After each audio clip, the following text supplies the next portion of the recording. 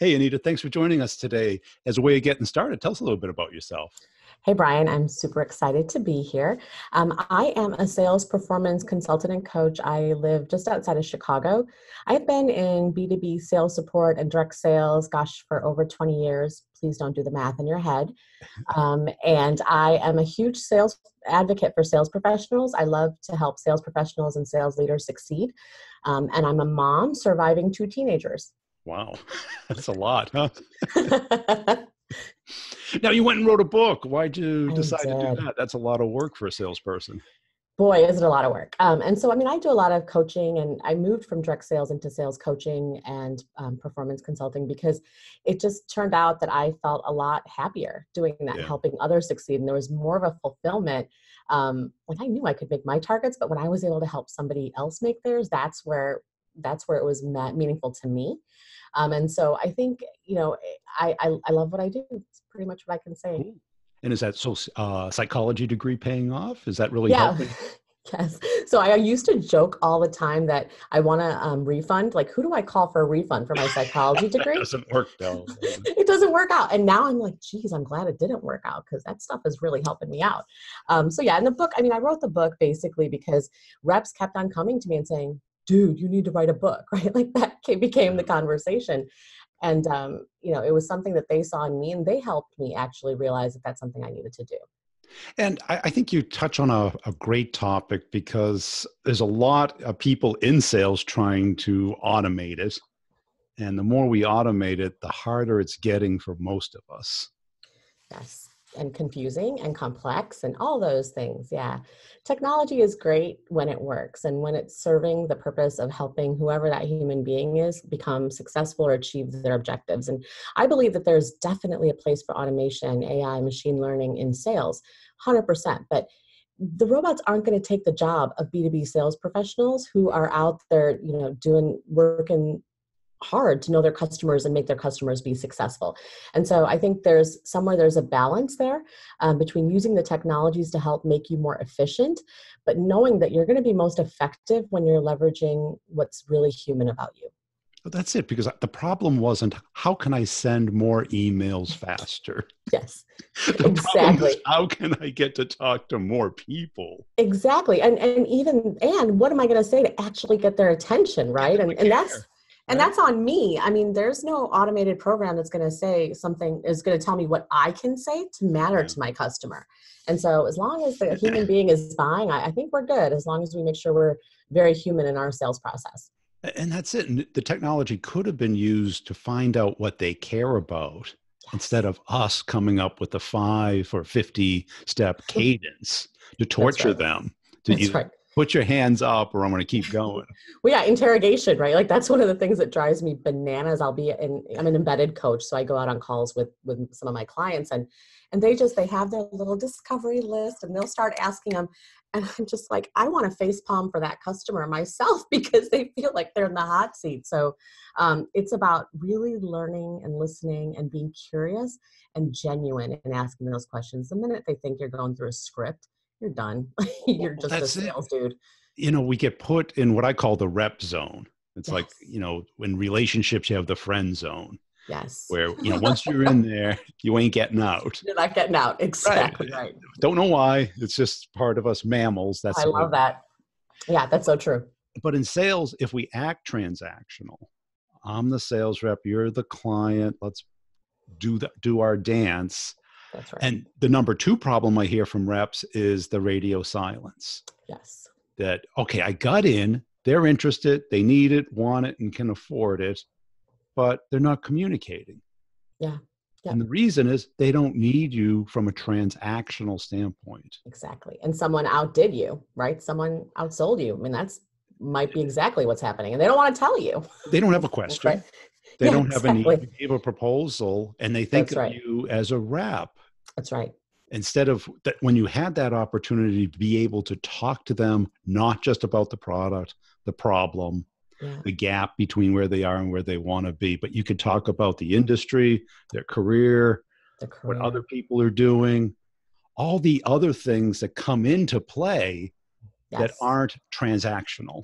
Yeah, and create the safety, right? So one of the things I try to teach reps is go in there and figure out what is motivating that customer, because sometimes their career, these decisions, their career could be on the line, like their personal image that their company has of them. Treat it with care, right? So make sure that you are creating an environment of safety so that they know you are not going to let them look a fool. Yeah. And once they feel that, it's going to be a lot easier for them to commit to you and make and keep small commitments, like following up on emails and actually answering your calls. One of the things I say in the book, I've got a list of questions you can ask yourself is, are they answering my calls? Like, if they are, then you're getting there. You're going to be a trusted guide, an advisor, an advocate for them. If they're not answering your calls, you got to ask yourself, okay, what can I do better to really matter to them? Right. And one of those things is, kind of be able to talk to them about what they care about beyond just the product. And people are like, well, how about if they can talk to my manager? Well, they don't. Why would they want to talk to your manager? We got to understand that this is a long multi-step process. Yes. And how are we going to prevent it from getting stuck? Yeah, exactly. Human beings don't make decisions on eeny, meeny, miny, mo, right? There's a million different factors that come into play. And I'm here to say a lot of those are emotional. So you can get past your features and benefits and your product and your company value. And yay, good, that's table stakes now. But where you've got to differentiate is, who are you? What do you stand for? And why does that matter to that customer? Yeah. And how do you build that trust so that they will answer your questions? Exactly. Yeah. So how do you coach people through this? I'm sure the book probably helped you clarify it and just get it out of just a list of great ideas into a bunch of pages of great ideas. Yeah, it's fun because a lot of one of the things that was important to me in writing the book, which of course Beat the Bots, is that it's a lot of stories. I've learned a couple of things about sales reps, having been one and having worked with so many. They don't have time to read a lot of data or interest, right? Like, they're not trying to read a new multi-step methodology that they're supposed to learn. It's just not going to happen. So it's stories. I call them trench tales, and it's stories either from when I was direct selling or when I was as an embedded coach, which of course that's the person that goes out into sales calls with you to just kind of see how you're doing. And so that's the start for me. Just like I tell them to go do discovery, my discovery is learning exactly how they're approaching their customer in that environment. And then I come back and say, okay, listen, you acted like you were really stuffy in that conversation. What is going to make the customer pull their defenses down if your defenses are up so high? Yeah. And so it's those things. It's starting with learning who they are, what they're doing, and how they're approaching it. And same you got to do with your customers. Who are they? What are they trying to do? And how are they approaching it? And you got to jive with that. Yeah, you kind of roll with it. That's it. Yeah. And what are people getting out of the book? Anything that you're surprised about, or? Yeah, it's funny. So, you write a book and you're like, I hope some people read it. But I have been utterly overwhelmed by the response to this book. I mean, and truly, just humbly, I had no idea how many people were going to read this. And I've been getting emails and texts like, hey, I use this and I use that. And the book has only been out for a couple of weeks. And these people are doing it. And one email that I got was so meaningful to me. It was about how I teach in the book. I talk about, if you can do nothing else, if you think I'm full of crap for all the things I've written here, please just take this one. Before you go into your customer, 5 minutes in the car, ask yourself, what do I have to do to strike a chord with them on an emotional level? What do I need to do to give to them from a rational level to earn the right to ask the emotional questions? And so one gentleman sent me an email, and he said that he took that and put it on a Post-it note and put it right in his car. Yeah. And that he looked at that every time he went to a customer meeting. And so at that point, it's like, you know what? It worked. What you wanted to have happen with this book, it has worked. And I just wanted to help. And people are using his stuff. So yeah, it's extraordinary. And that's it. And I think today salespeople need micro learning. That the days of the 2-day workshop, they're going to, accept somebody else's view of how to sell or change their personality. That's it. It ain't going to happen. I think they'll chew you up and spit you out. I mean, you can't do that. Yeah. And I think, that's why podcasts work, is people can listen to it, get a couple of little things, and then start building out their game. Yeah, absolutely. And I tell them, I say, first thing in the morning, I know that a lot of you guys don't have a ton of time to read books and, listen to books on tape, but do this. Listen to a podcast. Pick one podcast to listen to when you're getting ready in the morning, brushing your teeth, and have that be the mindset that you go into the day with, right? And Yeah. I think that's so important. It's something I've been doing for years, whether it's podcasts or just listening to a book on tape. It is micro learning. It's learning when you have an opportunity and not so heavy, not like taking me out of the field for Yeah. days on end. And I'm going to forget everything after I leave this class. So it's a much different way of learning. Yeah, and I think especially when you do interviews, because I used to love Audible books, and I still listen to them quite a bit, but I've kind of switched to podcasts. Mm-hmm. I'll even take the author and I'll search a bunch of interviews. Exactly right. Exactly right. Because the Audible book is really polished. Yeah. And I just want the real person. I want to hear what their story is. Yeah, a little interaction, a little Q&A, Mm-hmm. Where the person's kind of caught a little off balance and has to think on their feet, and it's a little bit more organic. It is really good. Now, when you're coaching reps, what do you typically see? What's the kind of like the number one consistent thing? So in terms of what is troubling to me, consistent thing is that people will go in, like we talked about before, with that discovery script, or they go in with a great intention of being curious and learning about the customer. But the minute they get an answer that they don't know exactly what to do with, they get nervous. And then they go back to their silly little script of questions and then back to interrogation mode. And I think one of the things that's hard for me to make sure I get through to them is, it's okay. If you get an answer that you're kind of like, I don't really know where to go with that, that's okay. Move on to the next thing. Yeah. Don't let it shake you to the point where now you feel like you have to start reading bullets on a slide. Just don't do it. And are they able to build that rapport with people kind of genuinely, or is that something they have trouble with? I think a lot of people do have trouble with it. And the guys that I think are going to beat the bots, right? The guys and gals are the ones that go in there and don't go in there as super stuffy professionals or like that slimy, sneaky, shady sales guy that people think of in their mind when they think of salespeople. It's on us to change that reputation. And the way we do it is by going in there, being real, showing them that our purpose is to help that customer make the right choice and give them glory. Yeah. And in order to do that, I got to know what glory means to them. And so that's what we have to get the reps. That's the mindset reps have to go into the call with. And I found when they do, the questions do flow a lot easier and it's more natural. It's not a script. It's let me learn about you. And so that's kind of a curiosity mindset. And what I've learned is a lot this year about is this outward mindset, being able to empathize with somebody else, put yourself in their place. What's their day look like? How do they get rewarded? How do they get punished? Yeah, absolutely. How do they make money? I mean, what's their bonus going to be on? Right? That's important for me to know so that I can help them get there. And what happens is when you go in with that mindset and that empathy, people catch on. Like they can sense when someone is being sincere and genuine and wants to serve them. Yeah. Once that happens, there's some kind of magic switch that goes off and they now trust you. And now you're not going to have a problem getting them to take you to their boss or their peers because they know that your only goal is to make them look good. And so that's where the curiosity ultimately gets you, is showing them how much you care. Yeah. And I've always had this analogy of kind of a Sherpa or, a bellboy is really not the right because it has a low status where you're carrying the bags. Yeah. But if you've ever gone into like a super nice hotel, well, as soon as you arrive, somebody takes your stuff, they walk you to the front desk, they take your keys, they show you how to get to the room, they set the room up the way you want. Yes. They ask, what kind of food do you like? Are you into the gym, the pool, the sauna, the spa? What's your bag? Yeah. And I think that's what we're doing with deals. Instead of this super persuasion and lock them down and tighten them up, handle every objection.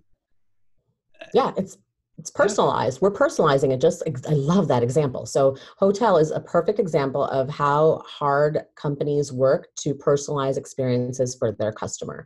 And guess what? B2C expectations are coloring B2B expectations. Yeah. People that are able to go out there and, have a customized experience with even a movie theater, they want more out of their interactions in sales, whether it's B2B or B2C. And so it's on us to figure out what are the ways that I can personalize this experience. One is just by being you and being that guide. And then two, what's going to make it easier for them? How do I get this process to work with what their needs are? I mean, you keep on hearing me say this. It's them. It's about them. It's it's the customer. And the sales professionals that get that are the ones that are ultimately going to be immune to anything that AI could throw their way. And that's it, because AI, I think we've just used it backwards. Yes. The scraping to get the data, put it into a list, spam people with our messaging about what we care about, not engaging anybody, not talking about what they care about. Because I'm sure anyone did any research before they go in the meeting. You can find out what school they went to, their family situation, where they live, probably their sports if they're into it, what books they've read. Right. Just their wallpaper that they use on LinkedIn or something. That's right. That's right. Sense of who they are. Yeah. And that'll feed your curiosity. Feeds your curiosity. And it doesn't have to be the fish on the wall thing, but it can be something that to get into their head. That's it. And break through that ice. You're 100% right. And I talk about it a lot, but get into their head, get into their mindset of where are they, and meet them where they're at. And it's funny, like, you have to be able to ask the right questions and do it without being creepy. This is where it gets tricky sometimes, right? So if you've got a rep who's going to go in and immediately go for, so what's your bonus structure? That is creepy. And they're going to get kicked out on their ear, right? Like, that's not going to jive. Yeah. Oh, exactly. Or, well, there's a great story in the book about that, about how a rep was found out from another friend that there was the client or prospect that he was after coached a team, like a soccer team. And so he decides to enroll his daughter into that soccer team. And so now he's there trying to talk to that coach every day. And the coach is like, I know what you're trying to do. And no, it's not okay. And so, it's one of those things where use your common sense. Don't be creepy, right? And some people, it's a blurry line, but I try to get that clear to them. Yeah. And I think that it keeps coming back to that inward mindset versus outward mindset. And if you can't make that switch, and I think people got to start looking for this in the interview process. That's right. The people who are asking about vacation time and your dog policy and what kind of cake do I get on my birthday? That's it. Exactly. That's all about them. That's right. And anywhere, if we go out and just try to buy something, you don't go into Best Buy and try to buy something and have that person talk all about them and what matters to them. And here's all these products. And it's mind boggling. And then you run away. You leave and you go buy it from Amazon. That's what happens. So we have to avoid that in our world. We have to make sure that we're interesting, that we're curious, that we're caring and authentic, and we engage that customer. And how do you keep the ball rolling so that you say you have that great meeting and I have this analogy, the pile of great ideas. That's right.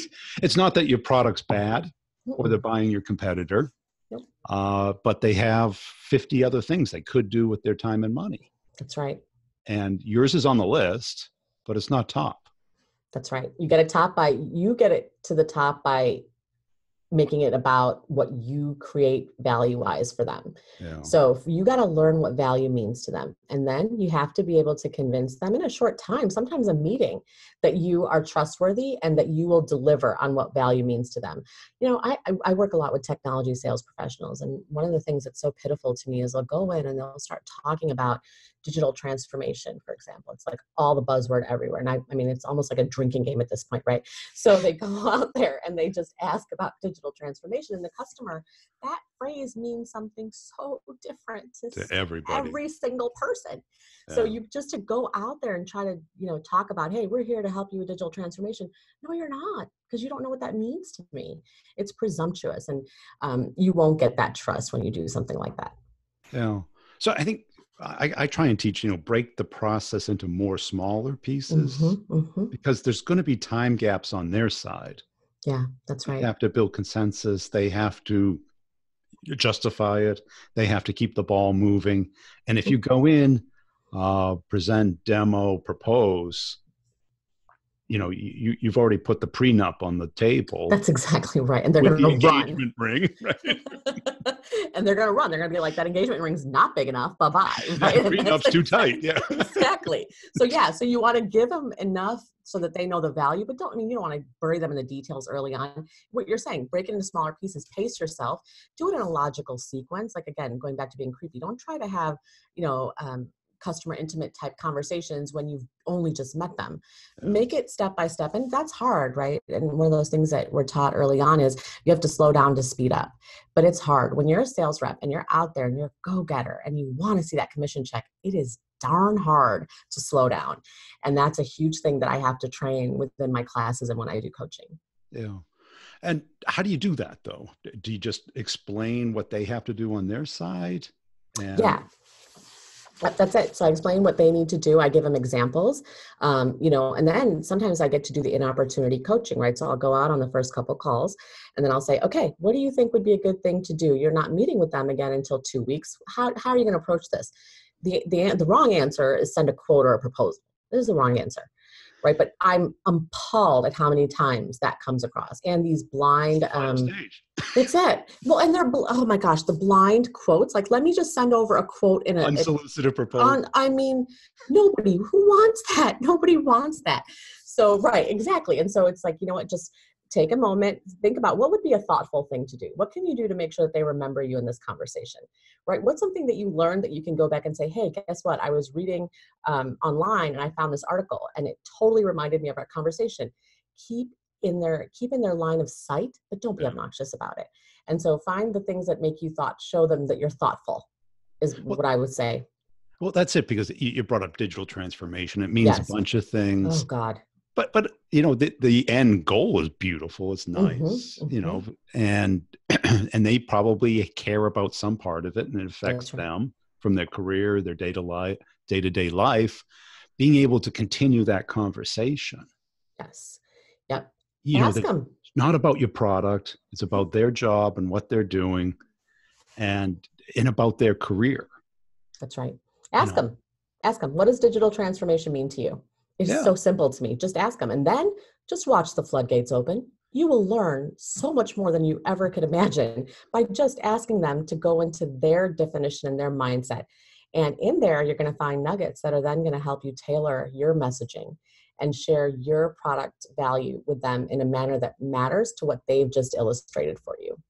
And a lot of people view that as a wasted time, but it's like, no, I don't think people understand what's going on the other side there. That's right. Yeah. What are you expecting to get out of digital transformation? How can I expect to present to someone about digital transformation or cloud or any other technology or any other solution if I don't know what they're trying to get out of it?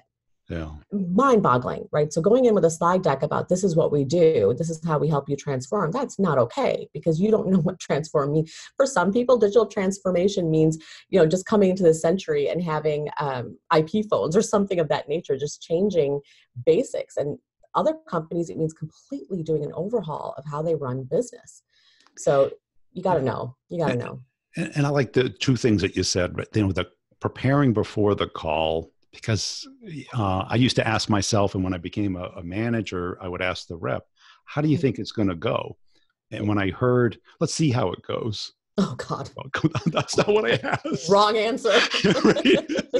Like, would you walk into a bar, see how it goes? You think exactly. Goes into a house? Let's see how it goes. Let's see how it goes. If they're armed or not.